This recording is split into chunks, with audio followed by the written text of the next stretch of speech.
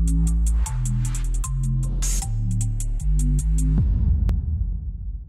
everyone, how's it going? Welcome back to the Deepvue tutorial. Today I'll be covering one of the exciting new features that we've recently added to the platform, and that is the Deepvue Data Panel.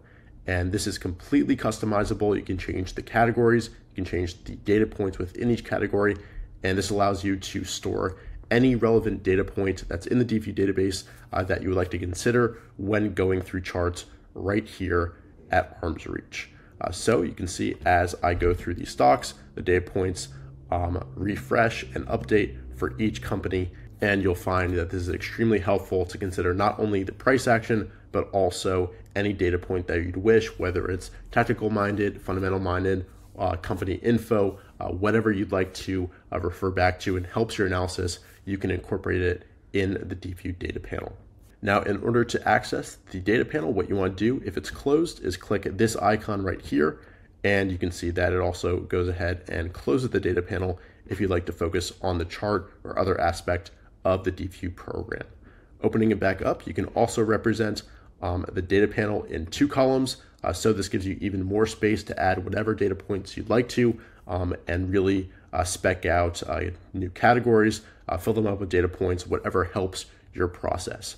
Personally, I prefer the 1-column layout, and it's scrollable, so even if you add additional categories, you'll be able to quickly find all those data points that you've added previously, but some of you may focus more on the 2-column layout, especially on the weekends where you want to see as much data as possible, and this also is scrollable when you do fill it up. Now, in order to edit your data panel and add any data points that you would like to, the first step is to go ahead and click this icon right here. And you can see that you can X out any data point you wish. You can drag it and drop, switch them around. You can also exit out any category itself. So there'll be a pop-up making sure you want to do that. And you're able to also rearrange these data panels and sections however you would like to.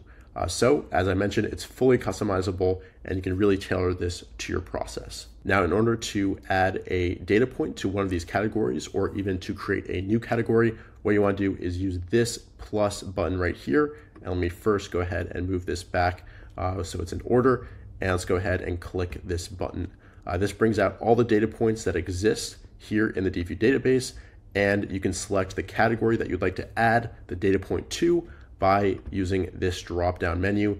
And you can also create a new category by clicking here, and we'll name this one tutorial.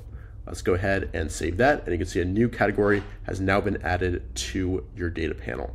Let's go ahead and add a few data points to this. So let's go ahead and search for Weinstein stages. Let's go ahead and add that to our data panel. Let's also add the float and also float turnover, and let's also do ATR, and if I can spell here, there we go. Let's do the 2% ATR as well as 10%, and that should be good to go right here. It saves automatically, and we can go ahead and switch back to the 1 column and scroll and see this category as well that we just saw, and now it shows the Stan Weinstein stage, the float turnover, as well as the ATR data points and anything else you might want to add to your data panel. As you can see, I've kind of got mine organized so the most important data for my process shows up right here. So as I'm going through charts, I can quickly see and analyze those different data points, but definitely go ahead and configure it so it's most helpful for you and how you would like to trade or invest.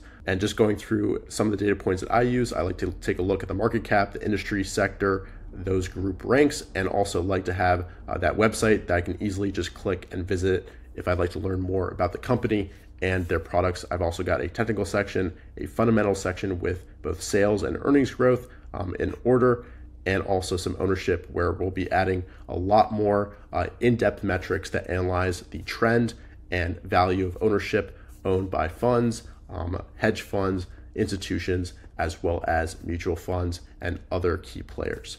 So definitely have fun with this. I'm looking forward to seeing all the configurations that people come up with.